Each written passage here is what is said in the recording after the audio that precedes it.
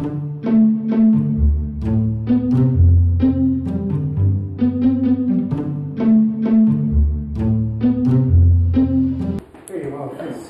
of all, to the organizers for inviting us. It's a great pleasure to be back in person, so to speak. The topic of my talk is actually not the latest vintage. It's some work which I did with my then student Jeff Pike a couple of years ago, and I planned to talk about it in the previous Poisson conference, which didn't happen. So somehow this is just material that I never got to talk about, and I want to take the opportunity. One downside of it is it's not especially fresh in my mind, so I really had to actually read my own paper and try to remind myself. All right, so let's first start out with a bit of motivation.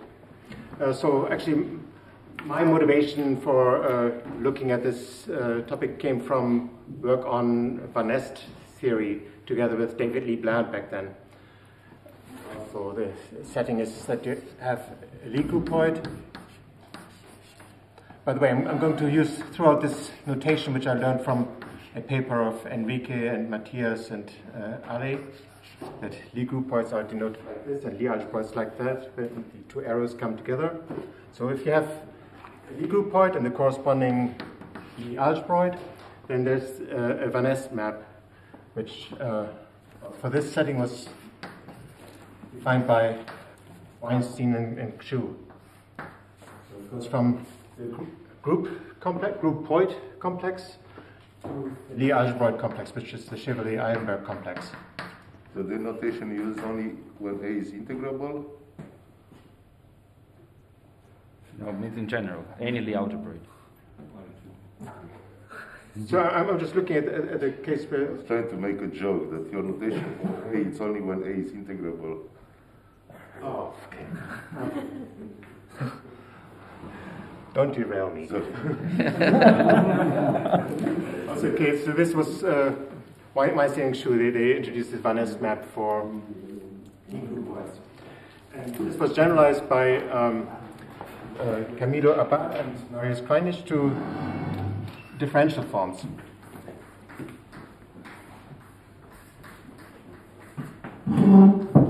This Van Nest map takes values in the Weil algebra which they defined.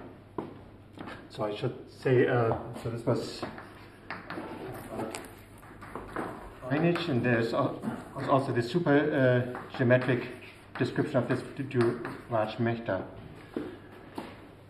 And, well, actually this super geometric description gives a bit of a hint of what we are aiming at, because this complex, of course, can be viewed in terms of supergeometry as smooth functions on this vector bundle A if you shift the degree by 1. And the way Raj defined this Weil algebra was as smooth functions on the tangent bundle of A if you shift both vector bundle directions the degree by 1. And so that's why it becomes a bigraded algebra. And now, basically, the question we were asking ourselves, so what if you replace this,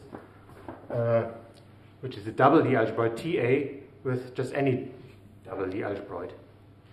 So what's the correct definition of the Weil algebra for any double Lie algebroid?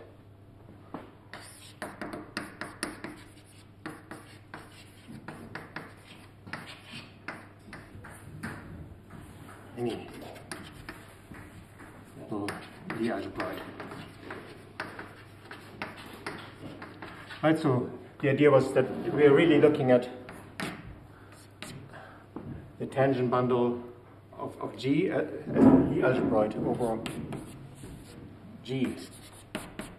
So it's a VB groupoid, no, LA groupoid, right? And so it gets differentiated to a double Lie algebroid.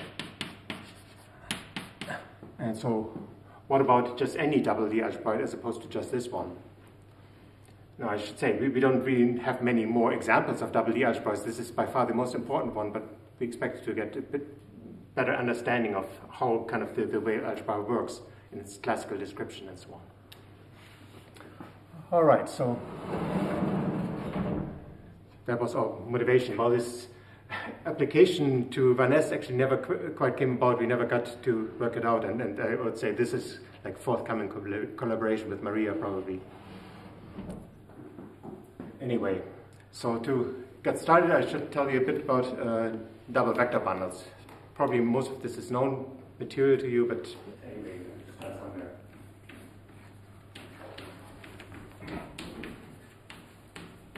So what is a double vector bundle?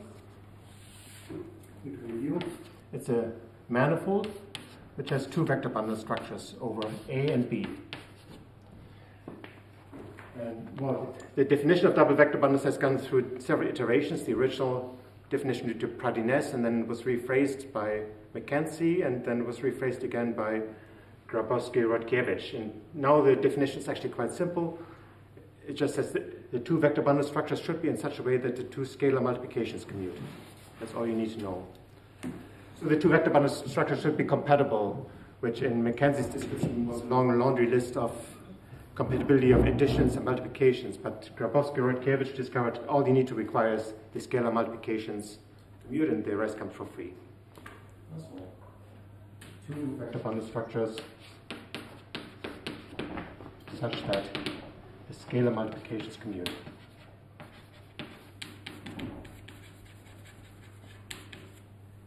And then one finds that it's automatic that A and B, these two bases, are themselves vector bundles over the same base. You always get a diagram like this. Every double vector bundle this really gives rise to two vector bundles. And there's actually a third vector bundle, which is called the core.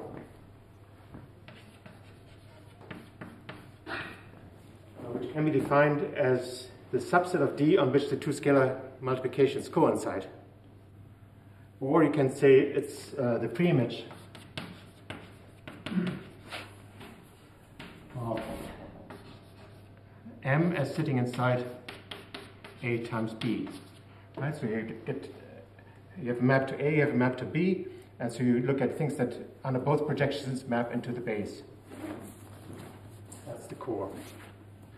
So the core is usually denoted by C, but for the purpose of my talk, I want to denote the dual of the core by C. Okay, so I'm going to get the experts confused.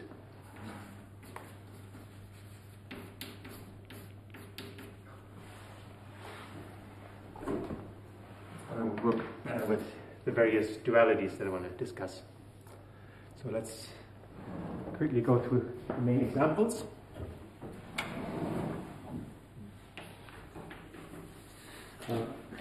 Sorry, for non-experts. So far as the core is a sub-bundle of D, or it's a bundle over M? Yes, it's also a bundle over M. Yeah. So as I was saying, this preimage is such that the two scalar multiplications commute. So each of them actually gives rise to a scalar multiplication on this core, and then it becomes itself a vector bundle. And it's a sub-bundle of D, or not? Yeah, it's a fiber bundle, right? D itself, okay, it's a vector bundle, but in two ways. So it's not. So it's a third vector bundle, just like A and B. So one shouldn't think of D as a vector bundle; it's a double vector bundle. Okay, so first example is this D is just like that. So there's three vector bundles A, B, C, and you look at this fiber product, and you have projection to A, you have projection to B, and you have this diagram. That's a double vector bundle. And the simple fact is that actually every double vector bundle is isomorphic to this example. This is really the model. But non-canonically.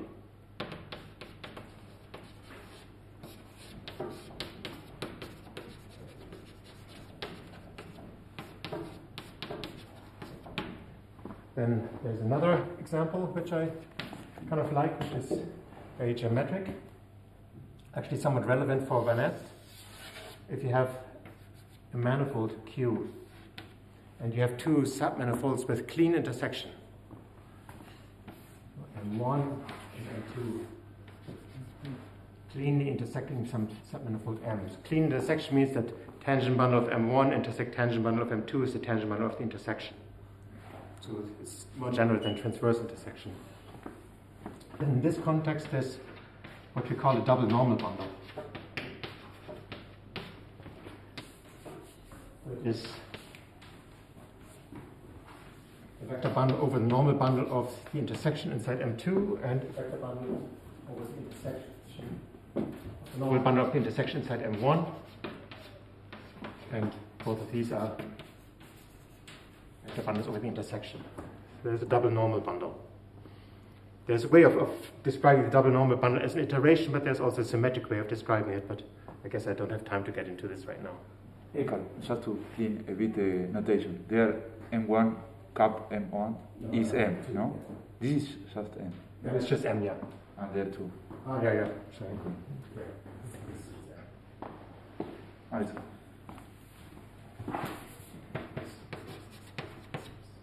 Mm-hmm. And then there's, of course, the most important double vector bundle, which is the tangent bundle of a vector bundle. There's much more to say about this one, and so I'll get back to this later. What is the core of the second one? The core of this second one is tangent bundle of Q, quotient by the sum of the tangent bundles of M1 and M2. So this is 0 exactly if the intersection is transverse.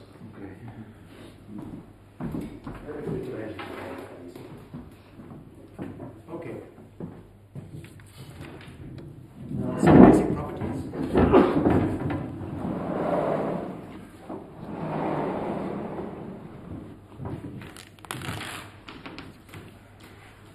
Properties of double vector bundles is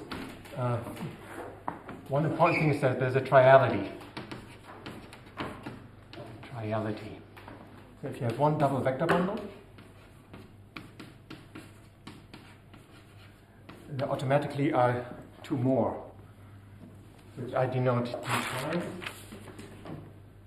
and d prime prime. And this is why I'm using C as notation for the dual of the core, so I don't want to get stars here.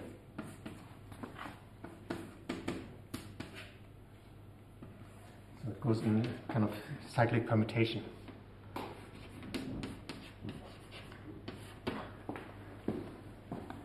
So for this one, the core is C dual. For this one, the core is A dual. For this one, the core is B dual. They get cyclically permuted. And these come with pairings. And this may be one way of understanding the triality.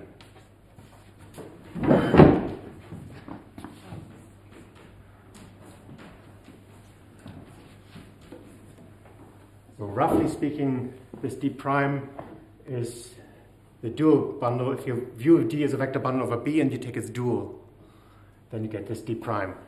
It's roughly speaking because there are always some small sign issues on the core, which I kind of want to not discuss here. If you put the signs right, then this is a triality. So if you would take D prime prime prime, that's D again. So that's kind of nice. But one can fantasize a bit and say, well, maybe double vector bundles are a bigger diagram that is determined by one face, and you are looking at three possible faces describing the same diagram. So is it possible to put somehow the double vector bundle on a cube? Yeah, absolutely. Yeah, you can put them in the cube and look at them as the face of a cube. Yeah, can do that. And then it's just, you say a double vector bundle is a cube with certain properties that would be determined by the face. I'm not sure if that makes the definition easier. Well, not easier, but it would explain. So we have a good way of describing the triality too, but again, I don't have enough time to explain this right now because of things. The main vertex of the cube is going to be the cotangent of the... That's one way of doing it, but there's actually a smaller way of doing it. Okay. Okay, so there's the triality, and the other important thing I need is flat bundles. So there's this core C, and well, the core C has an extension like this.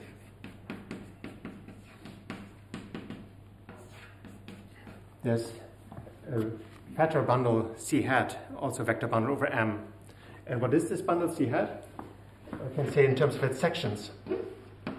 The sections are the functions on D, which are linear in both directions. So let me indicate it like this, so kind of double linear. So it's linear horizontally and linear vertically. That's what the sections of this C hat are. And you can understand this exact sequence in this way rather easily. So if you have something that's linear in both directions, you can just restrict it to the core, so then it just becomes linear, because on the core the two scalar multiplications coincide. And these are linear functions on A and a linear function on B. You can just pull them both to D and then multiply them. So that's the exact sequence. So it's hat bundle for C, and then similarly, you of course you have also A hat and B hat, just by cyclic permutations. All these things have various geometric interpretations. Of course, you can define them as double linear functions here, but you can also view them somehow as vector fields on D. So there are all kinds of geometric interpretations you can give to these objects. Right, and these also come with pairings, but I don't think I need them. Right, maybe this is a good time to get to the example. Where the example?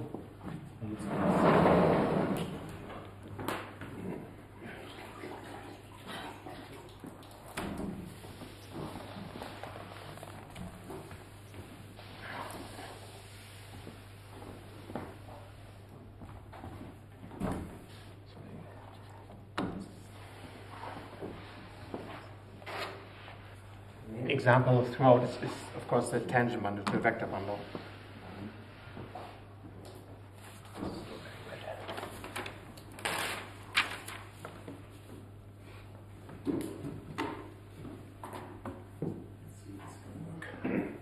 Okay, so example. We take the tangent bundle to a vector bundle. That's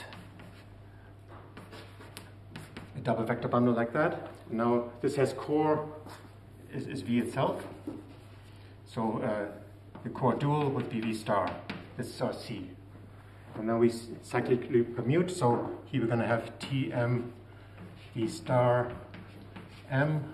And then we're going to have V star V and M.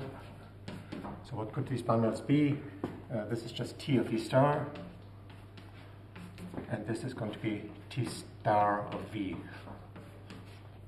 Or T star of V star, they're isomorphic. Always up to this little sign issue that I'm going to ignore.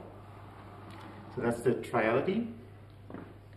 And yeah, so what are these flat bundles in that case? So as I was saying, we have A in this case is V, B is Tm, C is V star. And so we have some extensions of these three things. The A hat is going to be the jet bundle. The B hat, an extension of Tm, what could it be? It's the Atia algebroid. Sometimes also you know the derivations of these, so it's the infinitesimal vector bundle automorphisms. And the C hat is the jet bundle of V star. The hat bundles. All right. Yeah, I should mention, I said before that every double vector bundle can be split. So they're all isomorphic to this A times B times C star. And what is the splitting of a double vector bundle in this case? Well, it turns out splitting of all these things is equivalent. So splitting of any of these.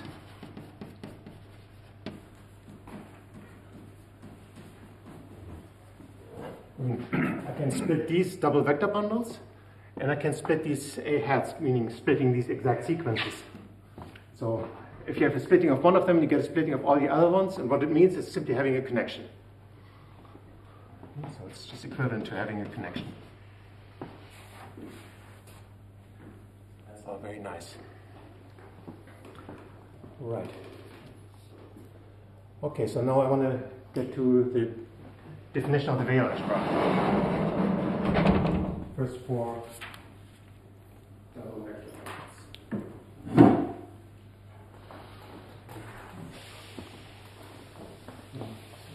Sorry, maybe just the connection or connections on what?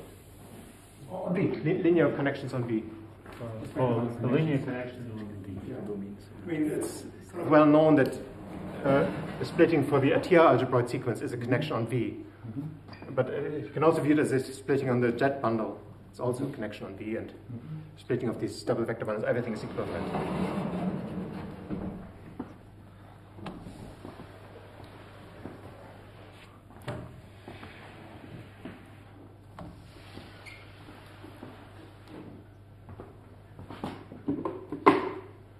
Okay, so Weil algebra of a double vector bundle.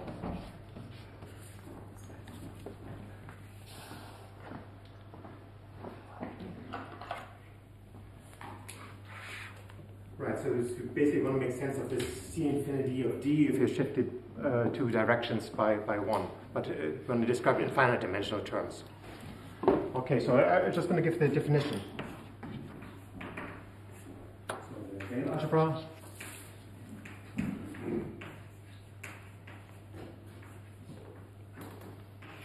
of D is the bigraded algebra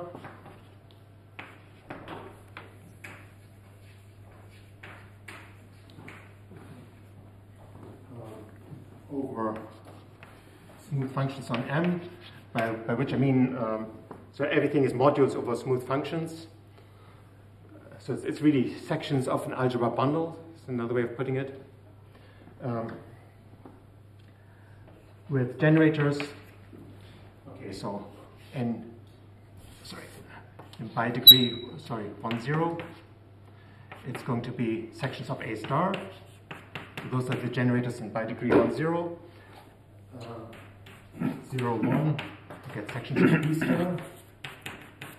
And W11 are the sections of the C hat, the fat bundle.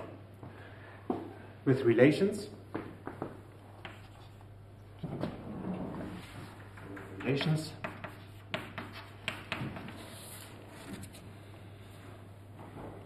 the way I've set it up, you can probably guess what the relation should be. It has to do with this exact sequence. If you note this inclusion by I, then what I want is that I of alpha tensor beta. So if I have two sections, one of A star and one section of B star, then I can form this. This is going to be a section of C hat. It should just be the same thing as multiplying alpha and beta in the algebra.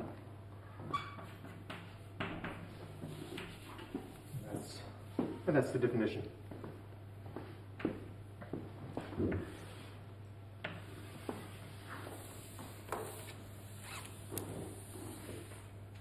Right. How do we motivate this definition? How we come up with this? It's actually quite simple. You can ask yourself, what are the polynomial functions on D, or double polynomial functions, you might say, on D? Just try to describe the algebra of double polynomial functions. It has exactly the same description, except that here, it's a grade algebra, so where things of odd degree anti-commute, and the double polynomial function is exactly the same description, except that things commute.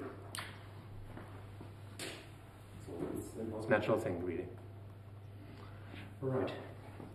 That's the definition. So for the examples, that's the example here. So in this example, the algebra, as you would expect, is just here. The algebra is just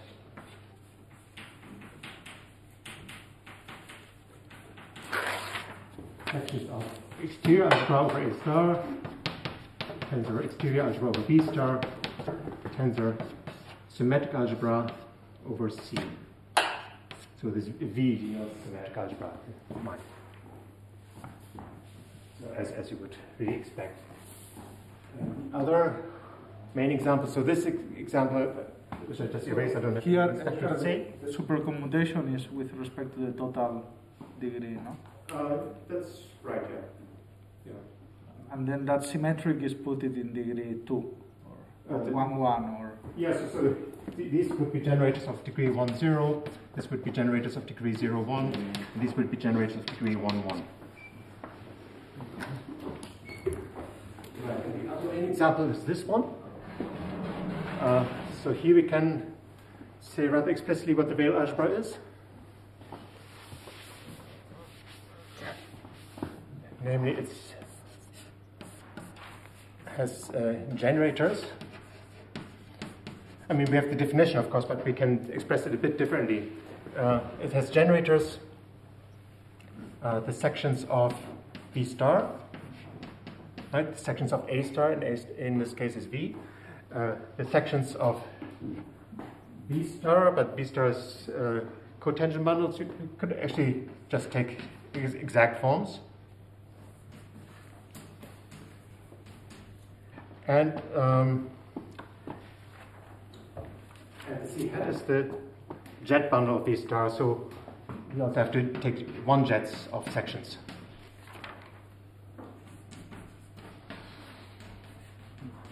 And the relations are, well, what do you need to know? I should maybe first say what is the horizontal differential just of a function of something in by degree 0, 0. So this would be a section of V star, and it's just Chevalier-Eilenberg differential.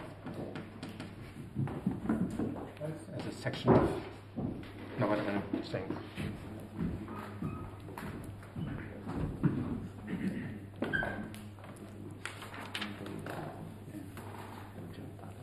Oh, sorry, I'm going ahead of myself.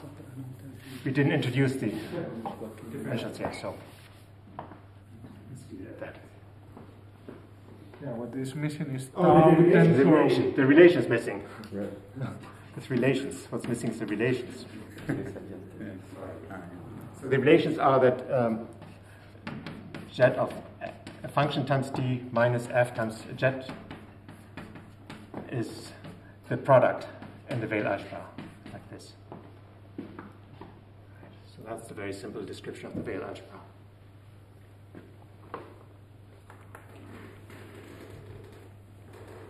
Okay, so far so good.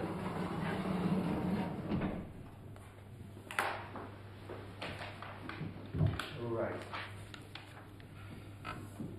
Okay, here's some simple properties I should say about the Weil algebra. First, there's the simple remark that we again have the triality, of course, because we have with any given double vector bundle, we have two more double vector bundles.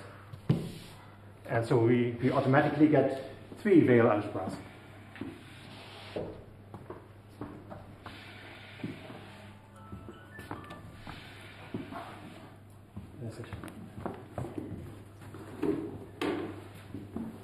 That's the triality.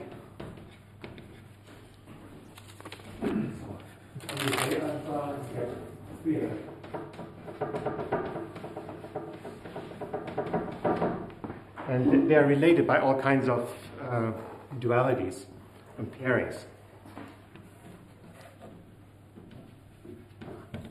For example, you have a pairing. Here, get it wrong.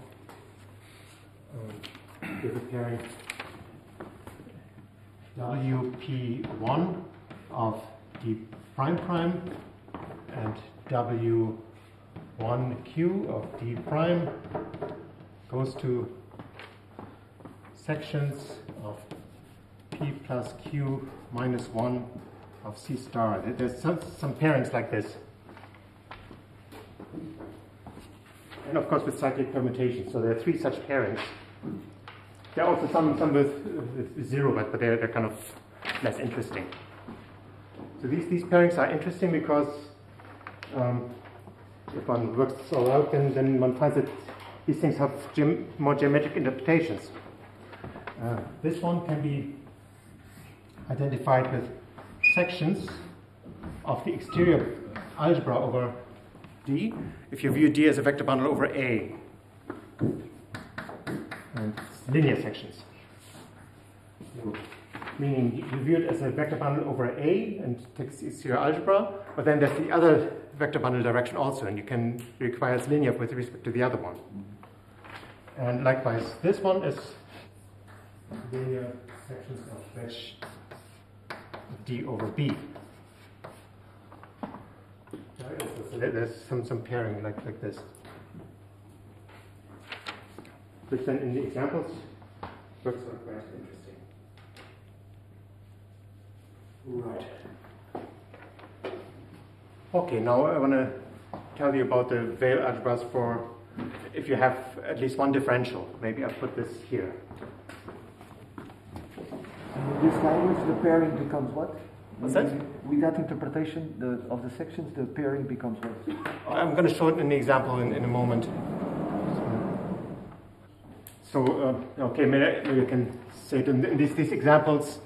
What you get is things like linear differential forms on V, linear differential forms on V star, linear multi-vector fields on V, linear vector fields on V star, and some pairings between them.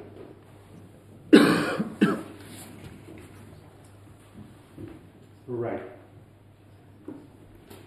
Yes, it's strategic here.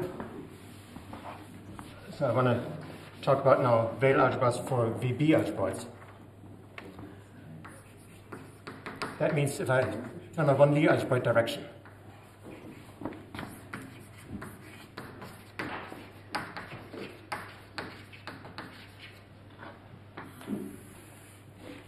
so I'm looking at this picture. But now one of the directions has a Lie algebroid structure.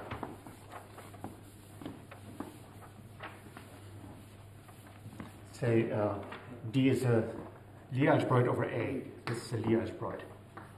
And this being a VB algebroid just means that the Lie algebroid structure is invariant under the other scalar multiplication. Right, so if this Lie algebroid, then this, of course, all very classical theory due to mostly Mackenzie. If this is a VB algebroid, then by duality, this one becomes inherits a Poisson structure.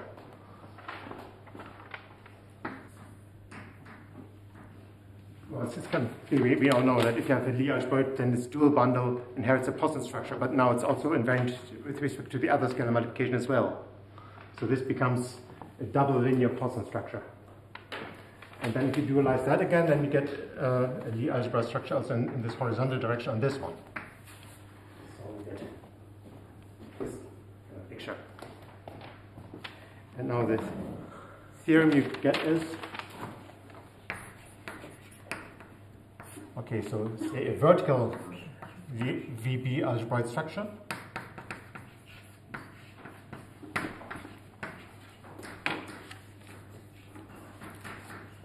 is equivalent to, well, so on V. Well, first of all, we have these well-known facts. I'm not sure if I should, maybe I should repeat them. It's equivalent to horizontal VB algebroid structure on D prime. That's equivalent to having a double linear Poisson structure. These are all well known and kind of easy.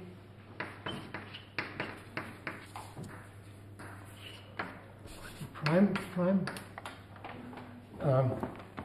But in terms of the Weil algebra, it's equivalent to having a vertical differential on the Weil algebra. So a vertical differential on the Weil algebra for this one. Or it's equivalent to having a horizontal differential on Weil algebra for D prime, or it's equivalent to having a Gerstenhaber bracket on the Weil algebra for D prime prime.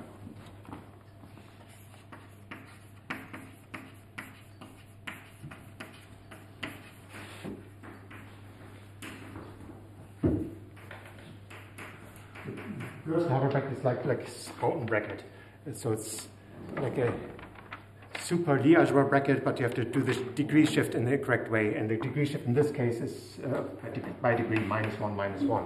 So each of them you have to shift. Right, so just turning on one VB algebroid structure gives rise to all these things, which of course are all in a way the same, but the point is that everything is related and compatible, of course, right? There are all these pairings now popping up already, and so there's suddenly a lot of structure floating around. So, for example, in this example, what do we get?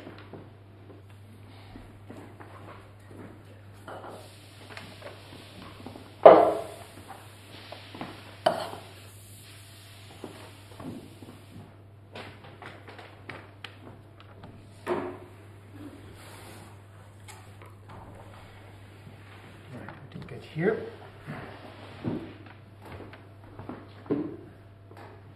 So I'm taking this example, and now I'm turning on, I'm remembering that this is actually Lie algebroid, right? It's a tangent bundle. And so this has a Poisson bracket because it's a cotangent bundle. And here we have another Lie algebroid structure. And what do we get? So we get, for example, I mean, can't even list everything we get out of this, but we get, for example, a vertical differential on the Weil algebra for TV, which I can restrict to say the second index I take fixed.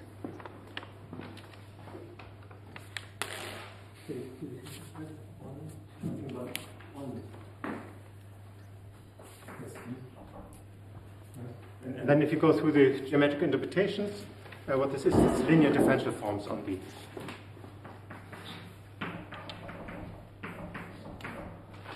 And likewise we get a horizontal differential on the Weil algebra for TV star, which are linear differential forms on V star. And we get a Gerstenhaber bracket on, well, we get it on this Weil algebra for T star V, but because the degrees, I can restrict it to a bracket on either something comma 1 or 1 comma something. If I do it like this, then this ends up being,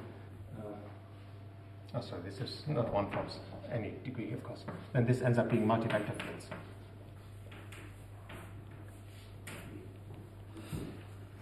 And as I said, these things are all compatible in various ways. So, for example, there's a pairing between these two.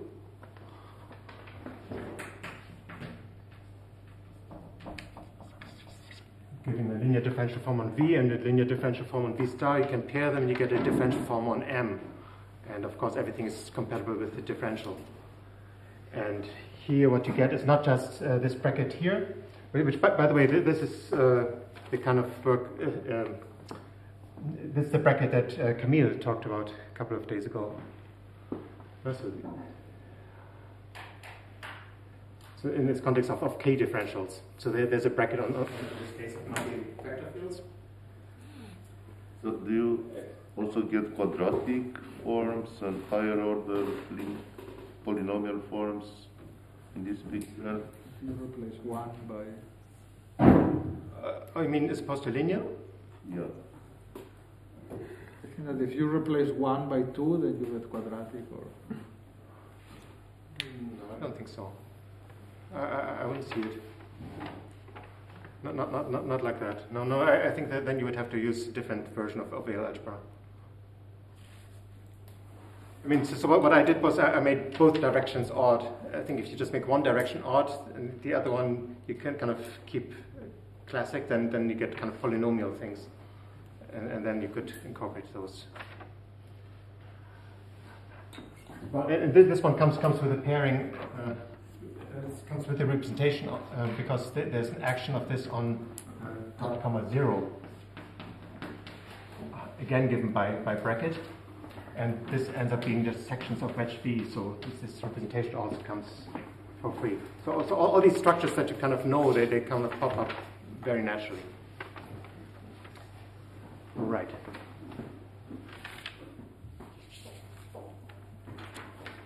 Okay, so far for just VB algebroids, and now we turn on another Lie algebroid direction.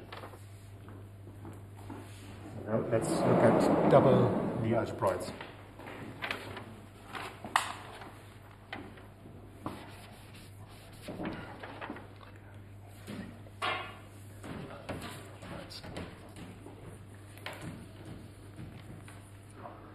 So now we assume that this direction is Lie algebroid as well.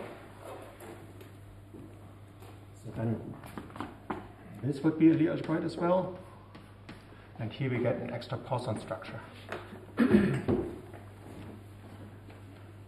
so this being a double Lie algebroid, the original definition due to Mackenzie is that these two Lie algebroids should form a matched pair.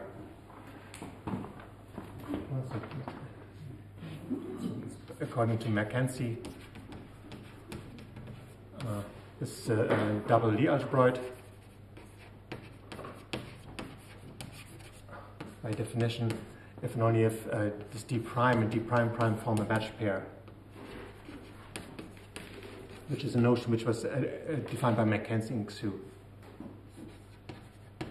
Matched pair of Lie algebroids.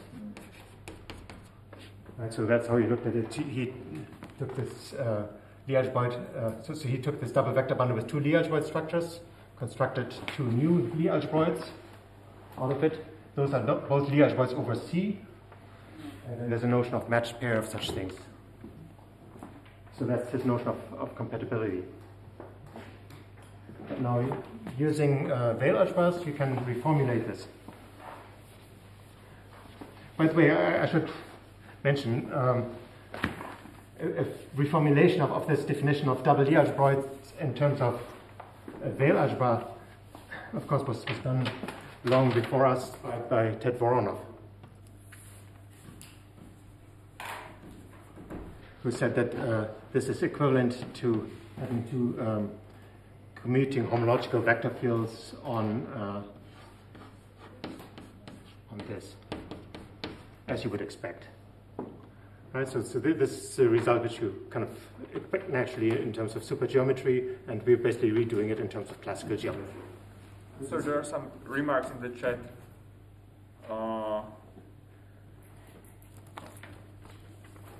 There is someone saying that it's not a matched pair but a Lie bialgebroid. What's that? It should not be a matched pair but a Lie bialgebroid. Oh yeah, I misspoke. Okay. Lie bialgebroid. Okay. Yeah, so just like for Drinfeld double, yeah. So sorry.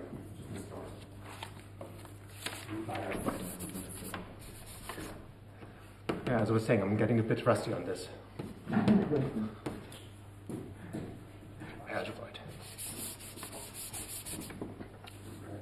Okay, so the theorem is having such a double Lie algebroid is equivalent to, as you would expect, so double Lie algebroid structure on D is equivalent to having commuting differentials on the Weil algebra for D.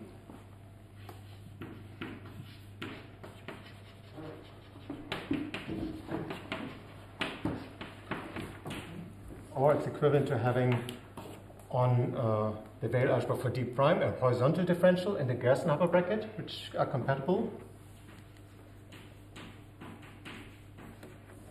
Horizontal differential and Gerstenhaber bracket. Compatibility just means the kind of expected thing that the differential is a derivation of the Gerstenhaber bracket, and also equivalent to having compatible vertical differential and Gerstenhaber bracket on Weil algebra. All these things are equivalent.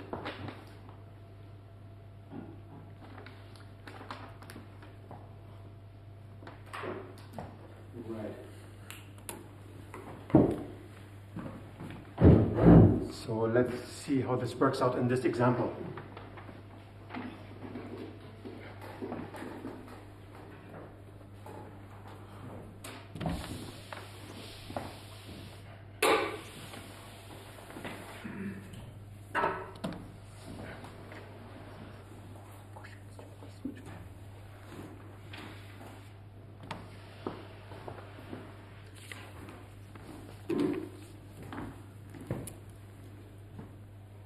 the example. Here's the description still of the Weil algebra of but now we have another Lie algebroid structure. So now this V is a Lie algebroid. And so TV also becomes a Lie algebroid. Here we get a Poisson bracket, and then we have another Lie algebroid structure here. So now, first of all, I should tell you what I wanted to tell you already a while ago. What are the differentials? So the Weil algebra is generated by sections of V star, one jets of sections of V star, and just functions in exterior differentials of functions. And so I should say what's the differential on those kind of things. The horizontal differential of a function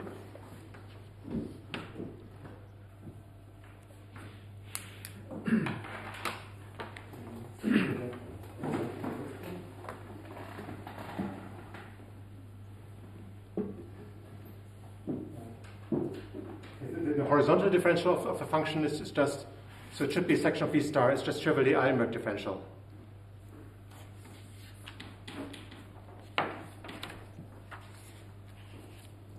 So it's the angular dimension of df. The vertical differential is just the Dram differential. So this section of V star, this is the wrong form.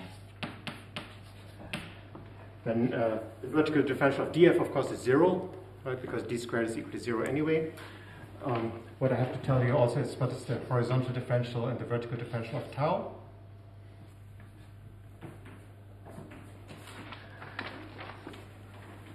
The horizontal differential of tau should be a section of wedge 2 of V star. It's just trivially Eilenberg differential again.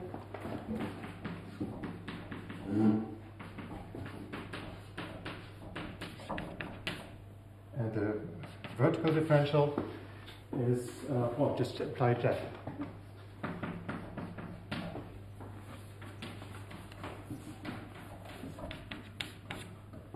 And that's basically all I need to tell you. I mean, I should also tell you what is the differential of a jet, but if I take the vertical differential of a jet, then it's going to be 0 because d squared is equal to 0. And if I take the horizontal differential, well, I know the jet is the vertical differential of something, so dh of dv of tau is just minus dv of dh of tau, and so I can just figure this out by what I already know. So this gives all the information. So this describes the Weil algebra of Lie algebra. So this basically recovers, in some pretty simple description, I believe, the Weil algebra of Abad and Kreinich.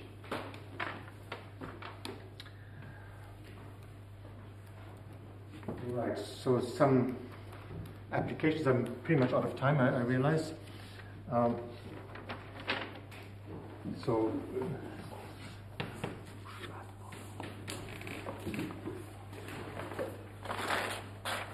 we had seen this piece of the Weil algebra as linear differential forms on V with a vertical differential. Inside the linear differential forms, you have now that V is a Lie algebroid, there are the infinitesimally multiplicative ones. So infinitesimally multiplicative ones. Basically, if you just imagine integrating the Lie algebra to the Lie groupoid, then would be multiplicative differential forms of the groupoid, but then differentiated. So there's a notion of infinitesimally multiplicative forms. And in terms of the Weil algebra, what it is just the kernel of the other differential that you have.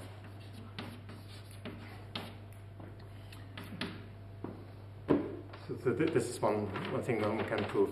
So if you go from 1 to 2, so that's one characterization, which is in a paper of Enrique and Alejandro.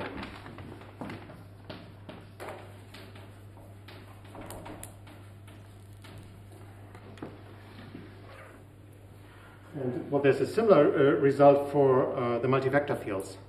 So they could prove this result because, of course, the Weil algebra for TV was already there. But what about the multi-vector fields?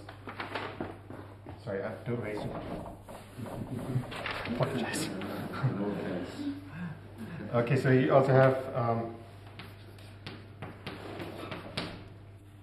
V are the multi-vector fields, the linear multi-vector fields on V. And again, there's a notion of infinitesimally multiplicative ones, which in the work of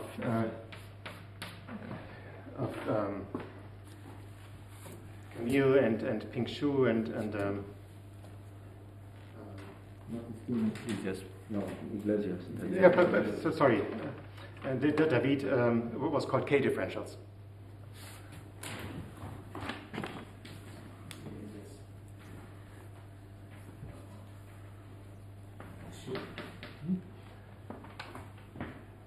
But they can be interpreted as infinitesimally multiplicative multi-vector fields. And as you would expect, it's just the kernel of the vertical differential in this case.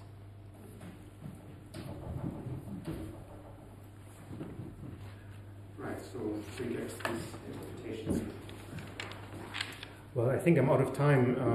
So there are various other applications to things you kind of already know, but you kind of see them in this framework. For example, if you look at the Weil algebra of T star V, you get a Gerstenhaber bracket. And it turns out this Gerstenhaber bracket is just this Fröhlicher Nijenhuis-Richardson bracket. If you specialize to V equal to tangent bundle, but you get it for any Lie algebroid. And then there are various relations between these, and well, we had some other applications to representations of homotopy, multi-derivations, matched pairs, and so on. And the one application that still remains to be worked out was the one that was our motivation, the application to Van Nest. So I think we can stop here.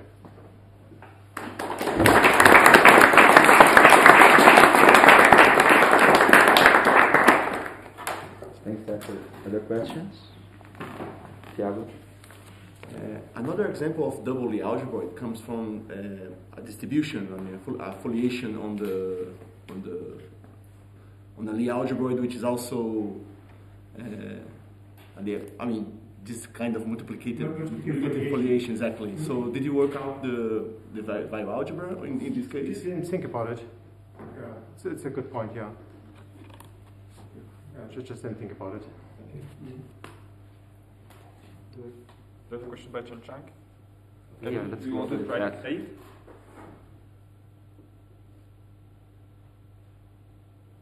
No, okay.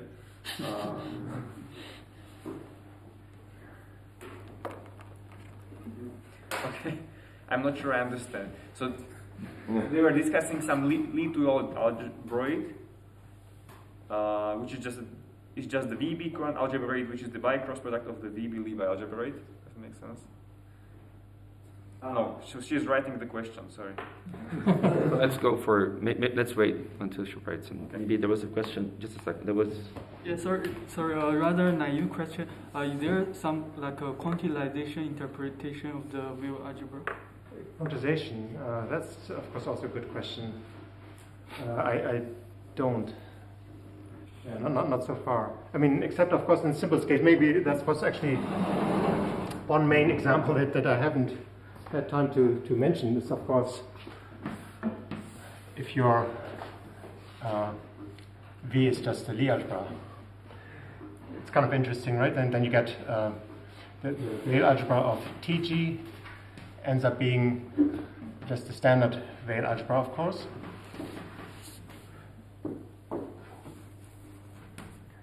Because in this case, one of the sides is trivial, so you could just get the standard Weil algebra. And here we know some sort of quantization from the work with Anton to Clifford algebra, tensor universal enveloping algebra with some differentials. So whether one can do something similar for more general Weil algebras, I don't know. But this example is also kind of funny because one thing we learned from this story is that this Weil algebra belongs to 3 Weil algebras, then 3 more, right? So there's also this one, and then there's so one of them is wedge of G star tensor wedge G, and the other one is what is it? Wedge of G star tensor. And anyway, so there are 3 of them.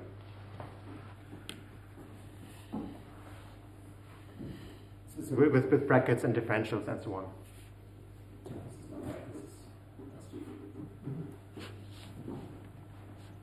Okay, so the question is, this dh plus dv, the sum of the differentials, it should be a Schreier-Eilenberg differential of something.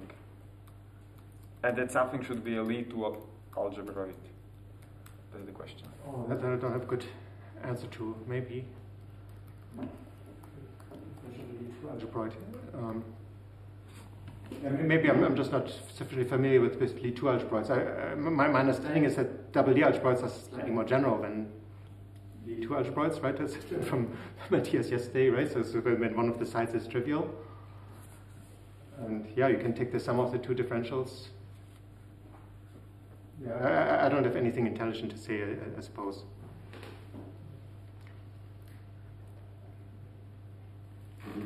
Going back to this example, maybe I was actually also very happy to see how these two differentials that you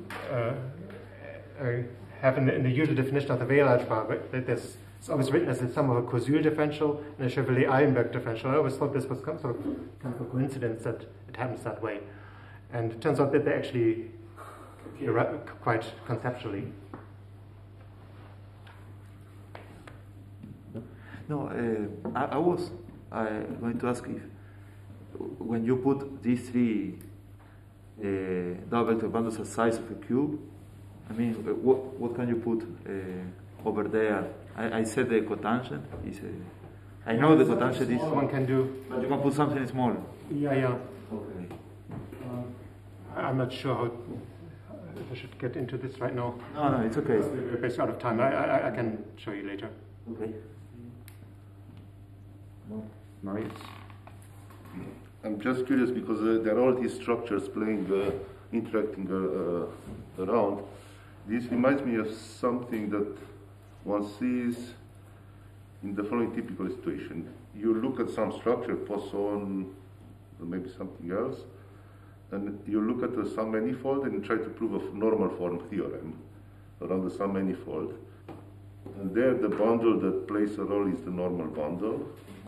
You move to the normal bundle, and when you realize your object, you typically get either vector fields that should bracket to zero, or forms that should be closed, or 1-1 tensor, or mixtures of them. Like if you look at generalized complex or Dirac, probably you get a very confusing mixture of them. So this looks like potentially interesting to put some order in discussing the linear models of some of these structures. Did you try at all? No, I can say that we use it very much yet. So we got good understandings of things one already knows, as I said, but in terms of new applications, we don't have that much yet. I mean, it's kind of shocking how a little bit of structure gives rise to so many interactions and relations. I mean, there are all these pairings floating around. I didn't even mention about the Cartan calculus. I mean, so on a wedge of A star, of course, you have also contractions, and you have the Cartan calculus. Now, if you do with the Weil algebra, you have lots of contractions and like a huge, very confusing Cartan calculus.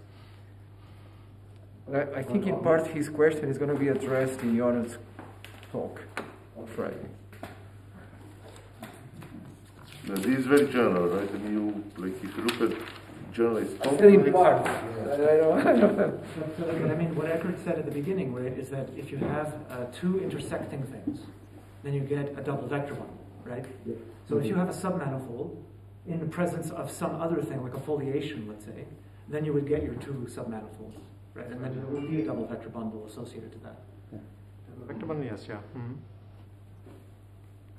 Yeah. Perhaps a last remark, which is also an application, is, if instead of having just the double Lie algebroid, and of course when you dualize you have the Poisson structure, but then you lose the Lie algebroid in one of the legs, if you put the three structures in the same diagram, right, then it's very easy to describe what happens at the level of the Weil algebra.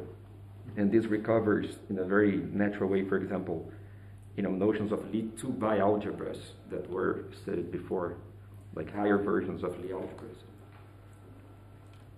Yeah, there's this for that too. very recent paper, of course, of Enrique and Matthias and Ale. There, on top of this, you also have the Poisson structure here. So you have all three structures on all three things, and then you get even more relations, I suppose. Okay, so maybe we should move on. And if you start taking the tangent of a double, Oh yeah, I mean you can also do a triple and so on. It's kind of clear how these things generalize. The sky is the limit. Yeah, so let's think accurate again.